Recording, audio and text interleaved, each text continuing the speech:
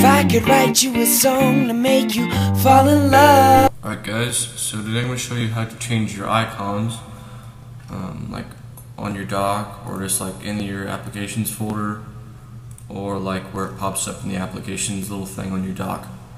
It changes them all like at the same time. So unless you already made one on your computer and it's in a .icns format, then you're going to want to go to iconfinder.com. I'll have a link down there. Also, if you went ahead and made your icon but you don't know how to save it in .icns form, then I'll have a link to the program down here. I believe it's free, but it's called Image2Icons, or actually like IMG2ICNS, but it's just Image2Icons. What you do is drag and drop your PNG file, make sure it's like the right size, and which I think is like 57 by 57. Drag and drop here, and then you can export it in ICNS format. But most of you just want to go to iconfinder.com, and so to search for an application like let's go with Safari, which isn't in my dock, but you just go to search for it, and it'll show up with bajillion icons of Safari.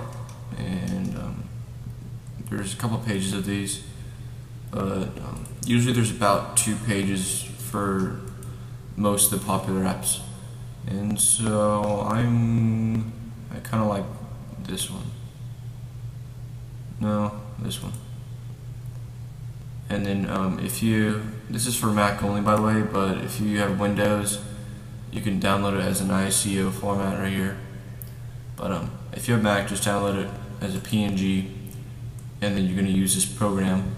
So you're going to need to actually have this program, and it will be in the description to download.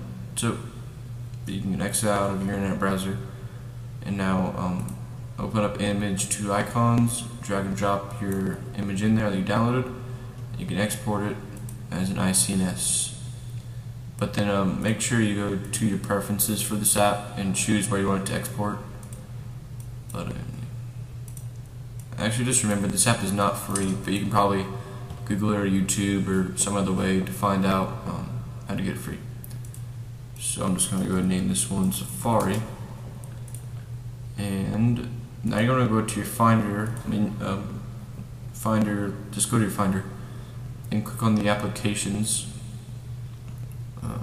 little thing on the side, and then find the app you wanting to change, your Safari. Then right click on the app and go to Show Package Contents, then click on Contents and Resources.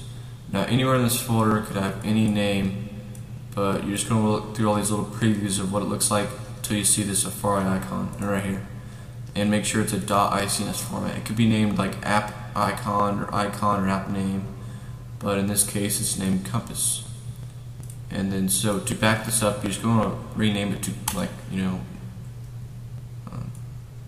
doesn't give me permission, but either just rename it to, like, Compass 1 or something. But I don't know why it's not letting me rename it. It's not have the permissions, since it's like a default app. I don't know, but I've changed it with like Google Chrome and all these different apps. But whatever, you can just like set up a backup folder somewhere in case you ever want to change it back, because there's no like button for it.